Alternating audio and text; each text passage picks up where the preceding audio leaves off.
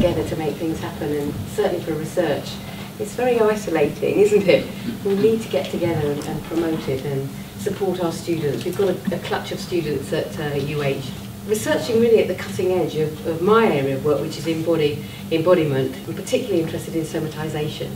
So that's the sort of area I've been studying for the last 12, 15 years.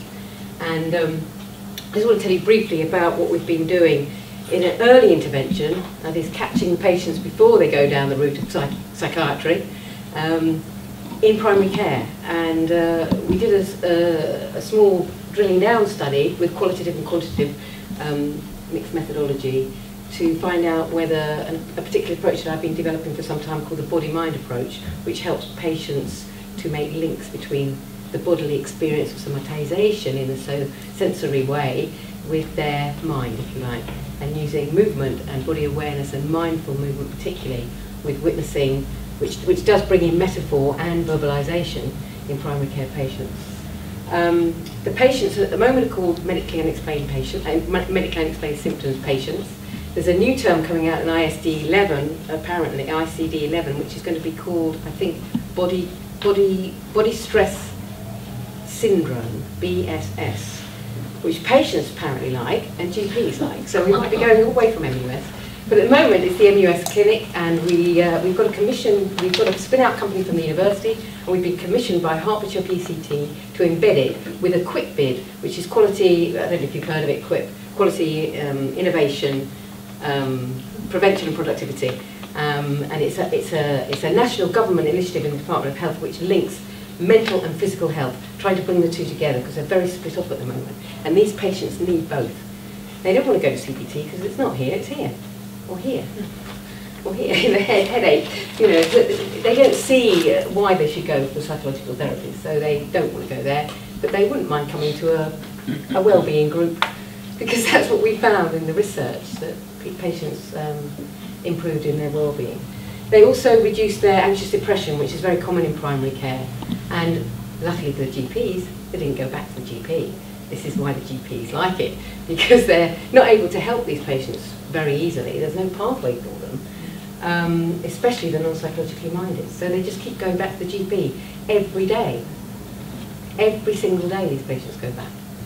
And the GPs don't know what to do. So we're solving something for them. Their medication usage remained the same or was reduced. They all want to come off medication. And we did a cost-benefit analysis, and we found that the effectiveness in terms of comparing it to CBT, we're not in competition with CBT, but just comparing it to CBT, because it's a group, it's delivered in a group of 8 to 10 patients, was very cost-effective. The market research analysis that we did, where we got GPs together, we got about 100 GPs together, we did various focus groups, they were biting our arms off because they wanted to know when is it going to start, when is it going to start, because we've got all these patients we'd like to refer.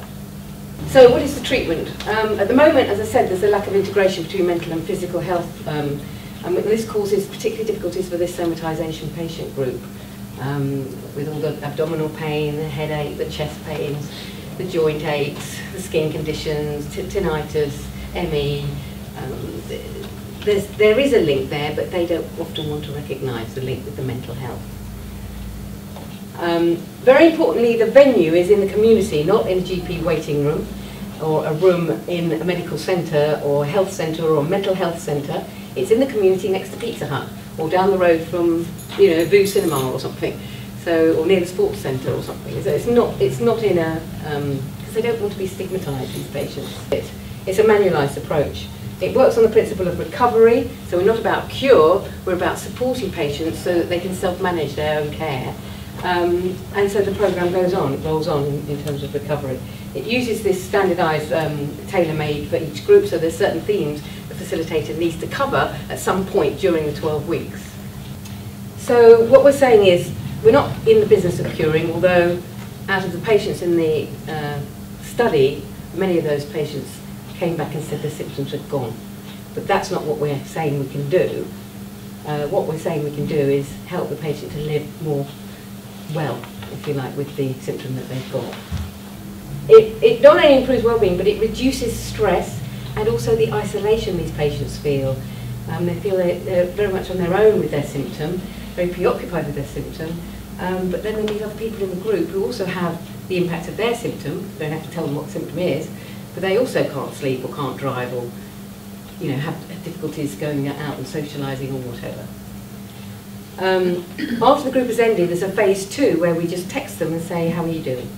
So depending on the response to that, if they're feeling ready psychologically, they could be signposted to CBT and or psychoanalytic psychotherapy. They could go to a self-help group, which we also fix up for them, not necessarily the same patients, but a self-help group.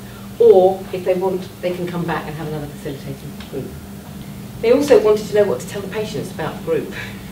So we've designed a narrative, and they've had some input, to tell them what it is the patients will do and answer some questions the patient might ask them, so they feel confident in telling the patient what's this all about.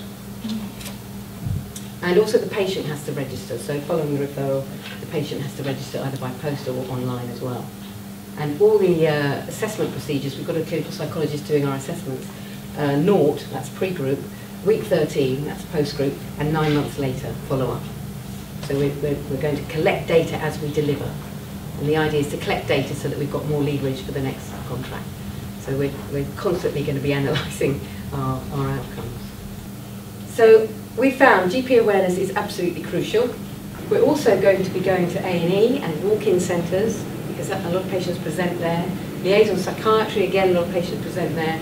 And the medical hospital, because neurology, a lot of patients will go for the headache or the eye problems, and there's nothing there. They've done the scans and everything, there's nothing there. The neurologist can't find anything. And very rarely is there actually something and they miss it, but they can't find anything. Same with gastroenterology and other specialist medical consultants can't find actually anything there. So we're going to target those next. There has to be 5 years post-qualifying, as I said, with the counsellors. It's an introductory course, currently 2 days, next year it will be 3.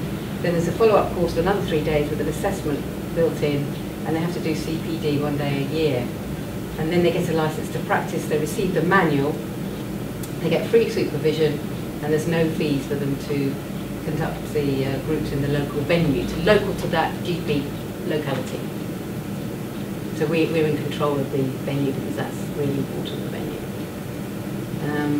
So we can train as a trainer, a supervisor, a trainer for trainers, and as a coach for the trainer. So there's a whole kind of developmental process in the training as well. Thank you.